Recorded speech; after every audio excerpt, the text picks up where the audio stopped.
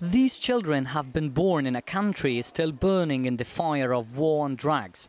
Their parents have either been killed or are drug addicts. These are the Kabul street kids. But in one way, these children are the lucky ones. They are the few from the street who are offered the chance of an education. Aschiana is one of the few centers in Afghanistan to give homeless children shelter.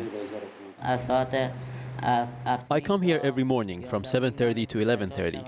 I have my lunch here, then I go on the street and wash cars. Our service is mostly for the orphans of war who need an education. They are the kids who need to work to feed their families. They work on the street for a pittance.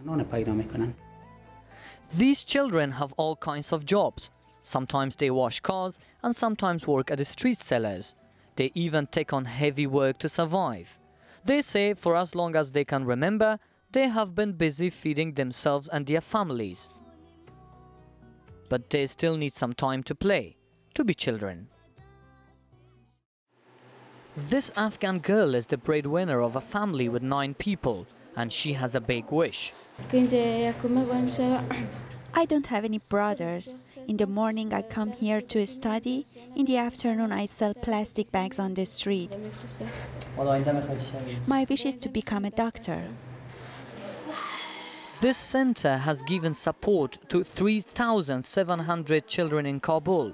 There are just a few similar centers in Afghanistan's other big cities too.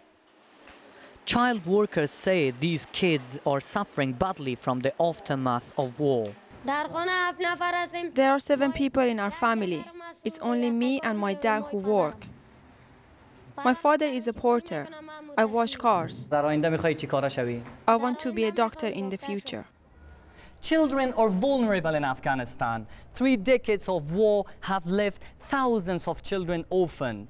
The children who make it in this center are the luckiest children in Afghanistan, because according to statistics, there are 70,000 street children only here in Kabul. Tahir Qadiry, BBC News, Kabul.